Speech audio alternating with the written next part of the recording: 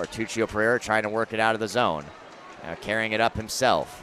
Weaving his way through traffic, works in, shot, scores! Jonathan Bartuccio-Pereira goes coast to coast and beats Tyler Roy.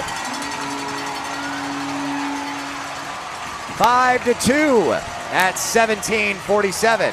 Well, that's their second shot of the period, Joel, and Bartuccio-Pereira, yeah, he goes coast to coast, and then well above the face-off dots in the O zone, just lets it fly on Tyler Roy. And for Knoxville, this is huge. This is important because it slows the momentum down of Roanoke as Bartuccio-Pereira beats Roy